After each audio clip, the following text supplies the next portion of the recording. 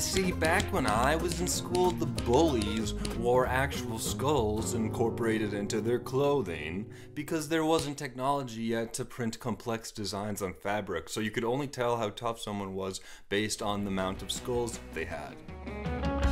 It's been like 10 years since I was bullied. I'm firmly in the realm of adulthood, and I've achieved all my wildest dreams. Yet I still somehow see myself as just that bullied kid, as the underdog, not realizing that actual kids could potentially see my videos. That's why Scrubbrush's comment about these skull-clad bullies really shook the cobwebs from my cold heart and warmed it with fire, inspiring me to accept my role as an elder to the Gen Z kids out there on YouTube, seeking the same refuge I once did. So come under my wing, birds. Young birds, I'll teach you to fly.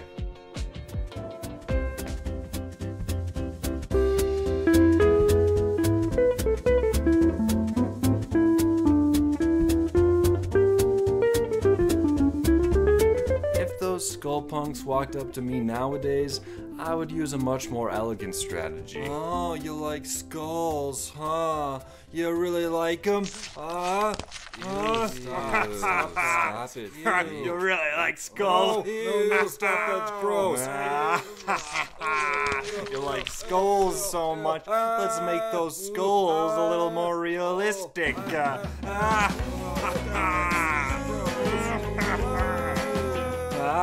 Oh, if you didn't like skulls, you shouldn't be wearing them. You like skulls.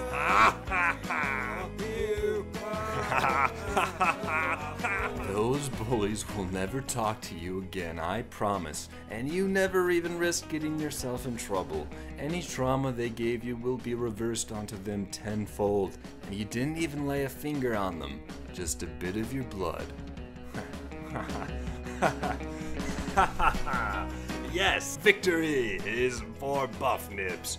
After all these years, I thought I would not win, but I have, in the end.